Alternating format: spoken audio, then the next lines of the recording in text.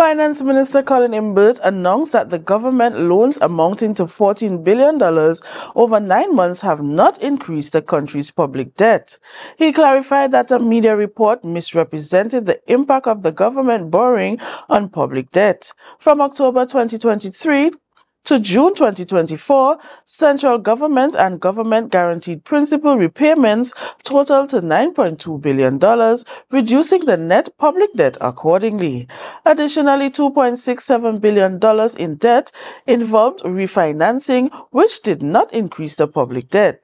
Imbert emphasized the principal repayments and refinancing must be deducted from the total debt financing to ascertain true borrowing levels.